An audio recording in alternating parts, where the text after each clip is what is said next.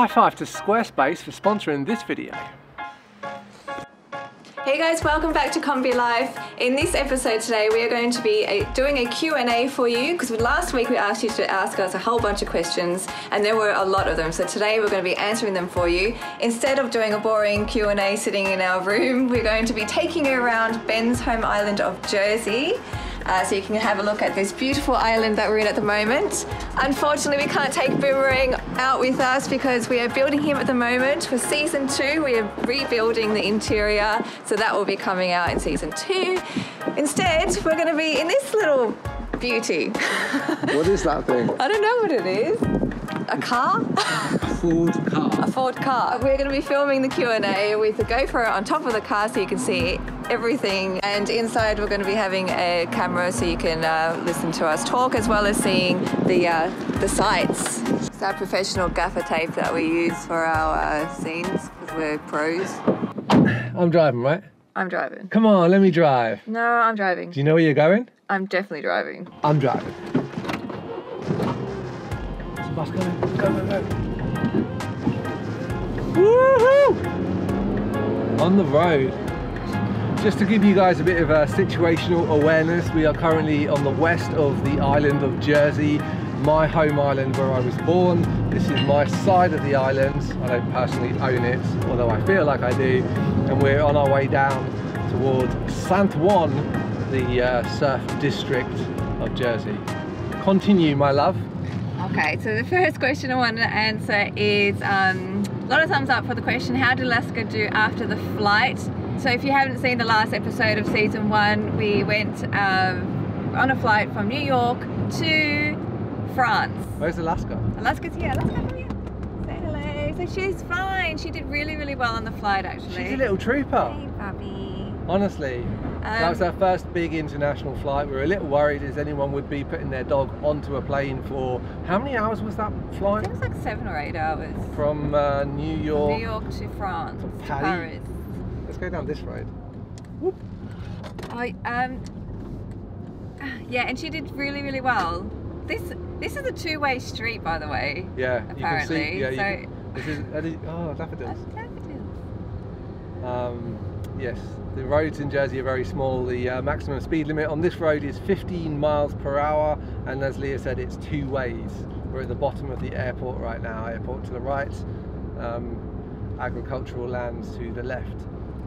Yes, Alaska did really well. She was a bit tired afterwards, but she was happy to see us when we got her from the airport. And yeah, you'll see in the first episode of season 2 how she did in more detail. Which, by the way, I've got to say, if you're in the Kombi crew, we just released episode 1 of season 2, so that is available on Patreon and to channel members. We'll get them out publicly as soon as we've got enough to release them weekly. Yes. Very excited to be rolling season 2. Big transformations for Boomerang and for us, and our adventures start properly through Europe and down to Africa probably in season 2, right? Yep. We're currently filming it. Look how nice this is. We can't see the beach. The beach looks beautiful today. It's a shame that it's a GoPro that's filming this because well, you can't see that? It's really wide, isn't it? So it'll just be a speck in the distance. Anywho, next question please, my dear. Okay, Keegan Marks said, hey guys, I just want to say that I love the videos. I was wondering if you'll ever upload twice a week. Oh, Keegan, like possibly on a Tuesday or Monday. And a lot of you probably are thinking, can we release more than once a week? Yes, that would be a good aim for us to do once we start traveling again and doing the videos, to do another episode like an adventure experts or a van life videos that you guys all like as well. Yeah, something a little easier to produce than the episodes that we do, because honestly they take weeks of work and we really put a lot of effort into making the story like the most important thing in those episodes. So we can't do those multiple times a week as much as we would love to. It just takes too much work. We're trying to keep the quality up on this channel. There's plenty of channels on YouTube that just pump out content because that's what the algorithm wants, and they get really popular and stuff. We're trying to not focus on popularity and like that kind of traditional success, and just really produce some quality content. So yeah, maybe we'll get to 2 videos a week, as Leah says, but But that would be more like informative videos that we can just sit down and chat to you about certain subjects. That would be, yeah, our aim to do that. Just wanted to point out that at this time of the year in Jersey, the whole island just turns into one big potato farm. You see all the plastic. I think you can see the plastic fields. That's the little microclimate for our world famous Jersey spuds, which are absolutely delicious, let me tell you. I can't believe the whole island, it's like everyone's yards turn into potato fields. The whole place. It's really cool. Next question, my love. Okay. How Daniel Hash says, how do you balance nailing video content, thank you, and living? I mean, you can sometimes just be fully present and not think, did I get the shot? That's a really good question, because we question that to ourselves all the time. It's like, are we having a good balance in life and work? Are we, every day is kind of like filming or doing something to do with the videos, and do we have a good balance, and can we experience it on a different level than I reckon thinking about getting the shot? I think you and I would have a different answer to this. Yeah. I personally feel like we do experience a lot more than we'd be able to if we weren't travelling. Two-way road. Yeah, what happens here? So one of us reverses. He's reversing. It's so weird. And then he leaves me a little gap on the side, and I wave to him and say, that's it, and I've got enough, thanks mate, cheers. That's insane. I'm so glad you're driving now. Yeah, there you go. That would have freaked me out. Yeah, I think that's a really insightful question, because a lot of people just don't really appreciate the amount of work it takes to capture a lifestyle, like daily life, or events that happen for a YouTube channel. It does take a lot of work. We often have the camera. Many times we won't capture something because we just decide like this is just for us. Generally, if anyone else is trying to document their lives, I find that it's always best to experience the moment yourself, like a look around a place, try to take everything in, and then afterwards go and film something from that place for your video. Not walk around and see everything for the first time through the lens. Oh, look at the daffodils. No, so pretty. So nice. This time of year there's daffodils all over the island. Wild daffodils. Should we get one? Should we get one? Go on, jump out and get one. Oh wait, you can't, the microphone's there. The camera's there. Oh. That's alright, I'll get one later when we later. Go to the post office. Yes. Anyway, yeah, so we're always working on that balance of real time versus kind of for the story. We want you guys to be there on the adventure with us always, and experience the adventure like you're there with us. And we work really hard to make sure that we do that, but it's important to have life, like to live life, not live for YouTube. Yes, I agree. Yes. Guys, sending out your stickers. It's going into this post box to you around the world. We've got Singapore, Canada, USA, Brazil, flipping everywhere. I can't believe how many of you have placed sticker orders. We're so stoked on you guys showing your support for Kombi Life. Please post us a sticker, a picture of where you put the stickers. Thank you very much. I hope these make it to you. Mwah! The next popular question is, well, one of them, George Style asked, will you be doing a car share style trip like you did in South and North America, or will it just be you two and Alaska? Was that a car share? Car share. Car share style. So are we going to be picking up hitchhikers basically? This is one of the biggest questions that you guys ask, probably going to be the title of the video, right? Yeah. So you can skip to this point if you wanted to know that. Are we? I don't think it would be like after Alaska. I think that project you were doing mainly as like this social experiment kind of thing that you did for however many years. Do you still want to do something like that? Well, I personally feel that I've picked up enough hitchhikers, for my lifetime. I've very much enjoyed the meeting different people and inviting them into my tiny little home, and filming the stories that developed because of that. But it is very, very, as you can imagine, very tiring to always have to have new people coming in. It's tiring anyway when you have a group of people in a small space, but when you have new people coming in and you have to tell them all the time, please don't close the door like that, please do this, please can you do that, you know, and explain to them how everything works.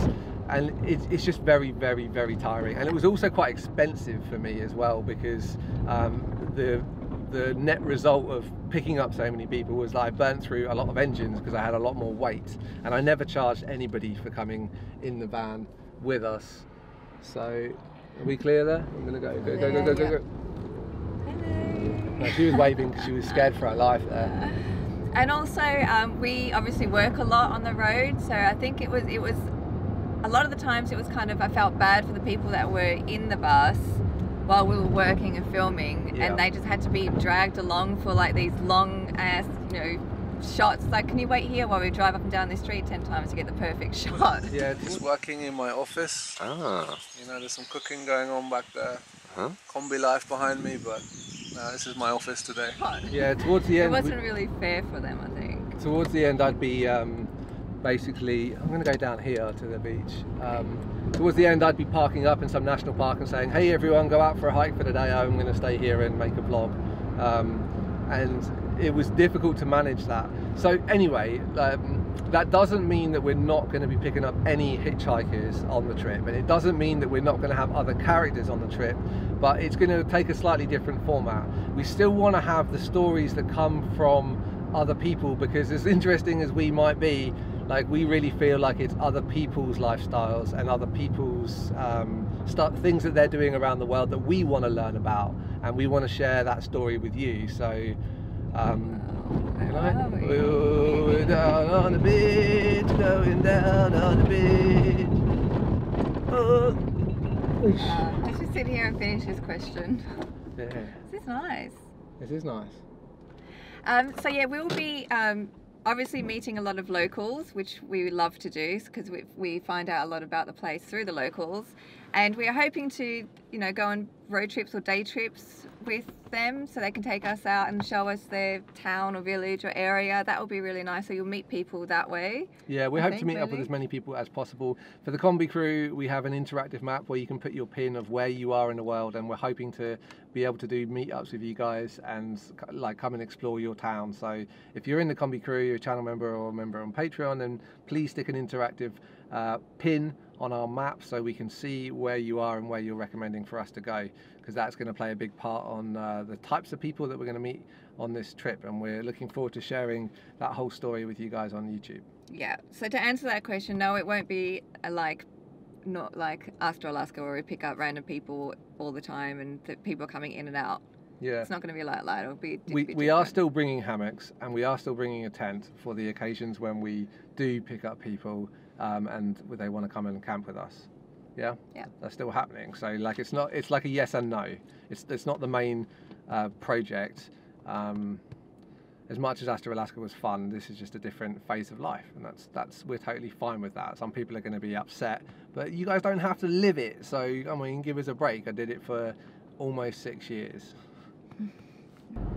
Okay, Bernardo asked, how hard was it to leave your regular jobs, life, family and friends to travel around the world? How did you make that step? I've always kind of been into traveling, like traveling for 6 months at a time, then coming back home and working and being with friends and family and then going out again. So I did that for a long while. So making the step to do it for longer, for years at a time. I've been working overseas a lot, doing work and travel, what do they call it, visas. So it wasn't that much of a big change. It happens gradually, doesn't it? For me, like I went to university because there's no university in Jersey, so I had to go to the UK. I was away for a few years, and once you get used to being away from home and your friends and your family, you realise you make new friends, and there's added benefits to doing that too. So I just gradually started doing it for longer and longer. However, family connection is really important to us, and so we are trying to get home more often. Yeah, definitely the older that we're getting, the more we're focusing on spending time with family, making sure that we are. I'm not getting older. You're getting old. I'm getting younger. There's a Lindsay Pewitt, I hope that's how you say your name, says, any advice for new nomads? We got lots of advice. Where do we start? Gee, crikey, yes. We can do a whole video on advice for new nomads. Yeah, can we just do that? Can we just make a whole video? Yeah, so we can.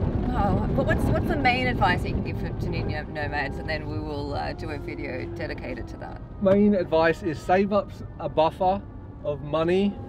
I can't look backwards and forwards. Yeah, save some money. So both of us, when we went on our travels and started traveling for a long time, we saved up a lot of money to get us started. I also think that if you're very early on, like if you're still studying or something, trying to find a career which can be nomadic opens up a lot of opportunities. So which is getting more common. Yeah, it's definitely getting more common. If you're already working for somebody, try to see if you can arrange to do a bit of part-time work from home. You know, like do some of your days from home, or if you can maybe work for 4 days a week for that employer and then do 1 day a week for another employer. Like a lot of online apps are hiring, and you can do that from anywhere. So find location independent work for like part of your weekly work whilst you're still in one location, so you can get that income, you can get used to it, and then go nomadic, then take your lifestyle nomadic. To try to go from a full-time job to full-time nomadic can definitely be done, but you will need to have a buffer of savings in case you are unable to find employment. We will provide a lot more information on this because we have a lot of value to share for you guys to help you with living nomadically. So if you're new to the channel, I very much doubt you're watching this right now because these are all subscribers, but subscribe. Question is from Chris Name, and he said, when you started, how did you earn money on the road? Good question, Chris.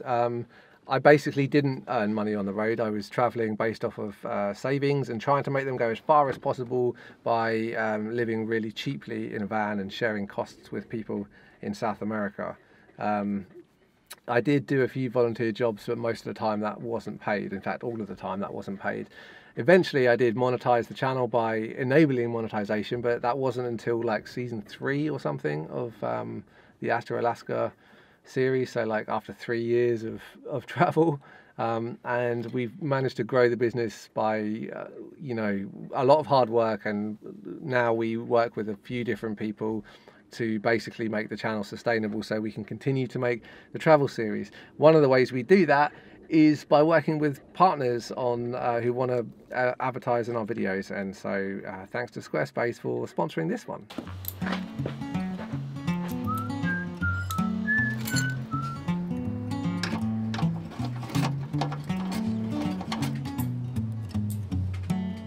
Hey babes, did you know that there's a website used by all these different people, like artists, photographers, even travelers like us, even superstar nomadic mechanics like yourself? That's great, babe. Can I have a...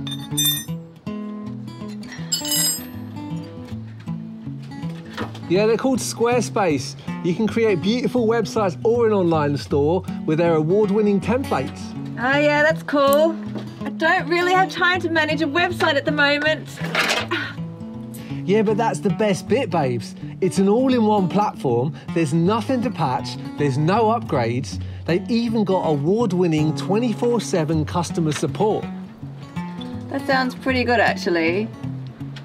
That means we get to spend less time on the website and more time doing the things we love, like working on the Kombi. Oh, but babes, you're getting so good at it. Go to squarespace.com/kombilife to get a free trial and 10% off your first purchase. Bonus question.